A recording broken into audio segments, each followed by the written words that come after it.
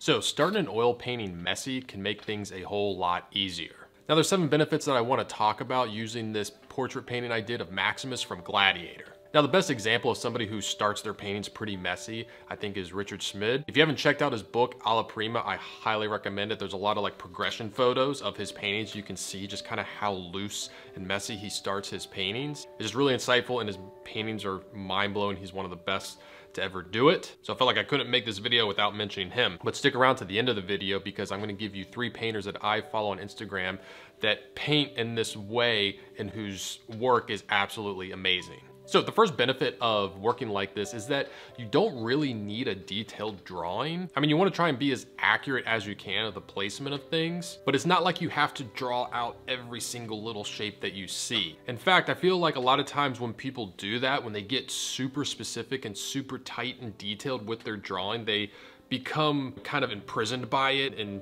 they're too afraid to get loose and expressive and they feel like, oh, I can't lose my drawing. And they end up doing what I call like coloring inside the lines. They kind of end up painting inside the lines and painting very carefully. And then they get to the end of their painting and they wonder why their painting isn't as expressive and loose as they wanted.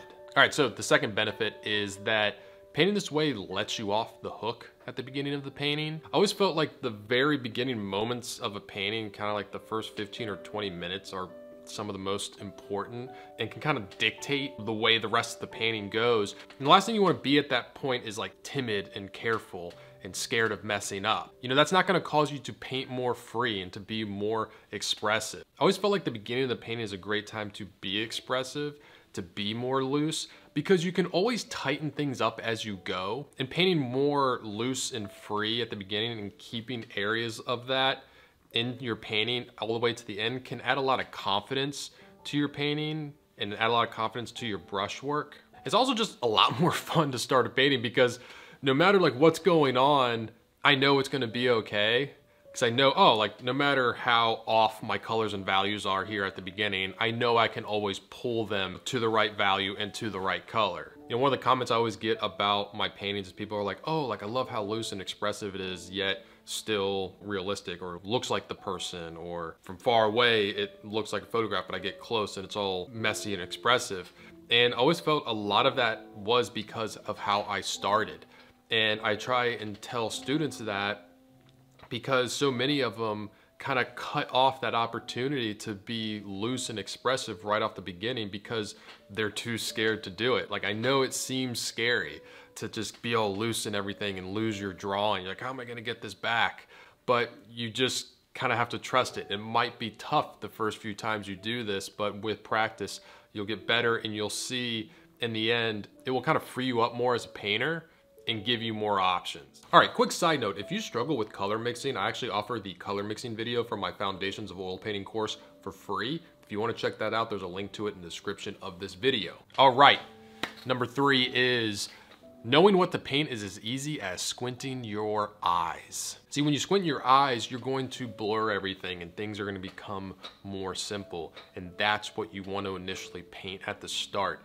This has been very, very helpful for me. Whenever I get lost in a painting, you know, I'm like, oh, there's too much shapes. Like, wait, did I get that shape or that value? I just stop, take a breath. And I go, all right, I'm just gonna squint my eyes. I'm just gonna paint what I see. I'm just gonna trust the squint. That's what I tell my students, trust the squint. Squint your eyes. And if you squint your eyes and you see these shapes, but things are like fuzzy and blending into each other, paint it that way. Paint it fuzzy and all blended together. Again, you will be able to sharpen things up and dial in detail and add in more shapes as you go. You're not gonna get another opportunity to kind of be this loose and free flowing.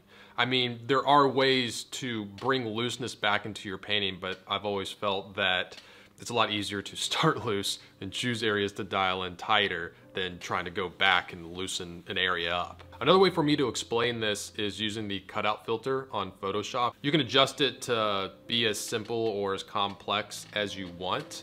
And I always felt this is a good visual representation of what I'm talking about when it comes to squinting. You know, when you squint your eyes, you're just simplifying it into just like a few different value shapes, and shapes are connected. Another way to do this is to step away from your painting and step away from your reference photo. You know, if you're standing an arm's length or more away from your reference photo and you can't make out a detail, or you can't distinguish between two shapes, then paint it that way. As you know, especially at the beginning of the painting, like you don't want to get too close to your reference photo. That is a recipe for disaster. You know, especially people, I see them paint from their phones and they'll hold their phone right here and they'll just be like this close and this. You're missing the big picture, you're missing the big shapes, and you're missing the opportunity to really open yourself up and loosen up your painting. All right, number 4 is doing this makes painting a lot easier. I've always said that painting is like putting together a puzzle, and the more pieces of the puzzle you have, the easier it is to solve for the missing pieces. So at the beginning, when you're getting these colors and values on there, even if they're not perfect or right, it's better than nothing. You know, writers always say, oh, writing is rewriting. You just have to get that first draft so you can start changing things and fixing things. Painting is the exact same way. Like, I'll just get some values and colors on there that are, you know, the best I can do right now, knowing, oh, I'll be able to dial this in and I'll be able to use more of the painting to figure out areas that are difficult. So right at the beginning of this painting, I'm breaking it down into just big shapes of flat color, just worrying about the shadow parts and the light parts.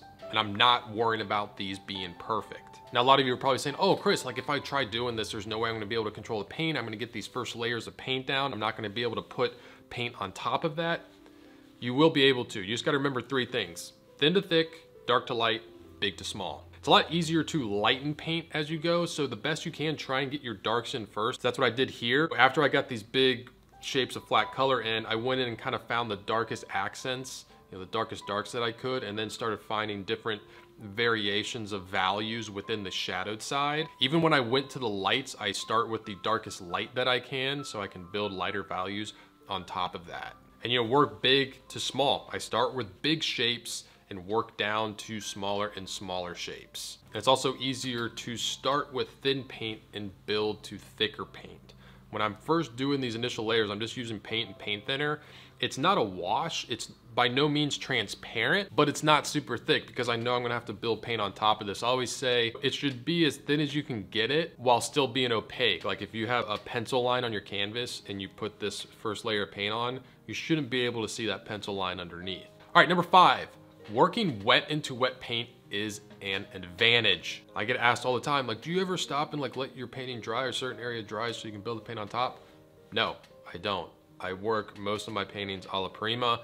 The ones that do take, you know, a few days to do, like I always try and keep the paint wet to a certain degree to be able to work things into it. I feel that so many beginners are scared of working wet into wet paint, and they try and make the paint dry faster or let it dry, and they are just limiting so much what they can do with the paint. Oil paint is very malleable. Once it's on the canvas, you can push it and pull it. You can push it lighter, pull it darker, make it warmer, cooler.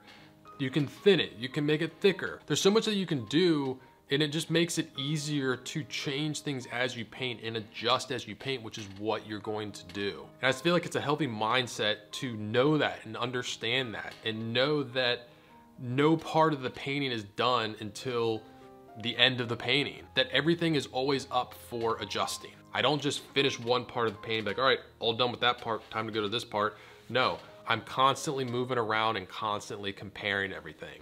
Working wet into wet paint also makes it easy to do subtle transitions of color and value. A perfect example of this is this blue in the top of the helmet reflecting from the sky. And so I just got some light blue and just worked it into the wet paint that was already in the helmet, and it blended together nicely to create that effect of reflected light. Another example in this was how I just pulled the dark background color right over the shoulder into the neck, and it just helped put that area in shadow.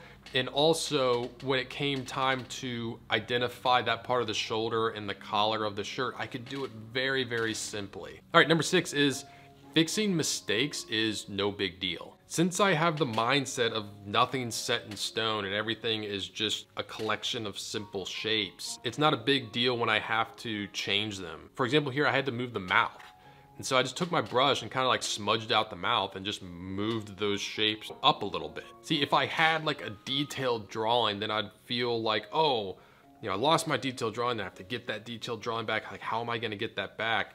I've got a lot of students asking me like, what do you do when you lose your drawing? You know, you're constantly drawing as you go. You know, you should always be paying attention to your drawing. You know, and drawing just isn't lines, it's shapes and the size of shapes. You know, here I gridded this and I put the drawing in and I still got it wrong. Like I still put the mouth in the wrong place. Once you start painting, things are always gonna be changing. So always be aware of the drawing and be aware that you're gonna have to move things and adjust things. And it's not a big deal. It's just moving simple shapes.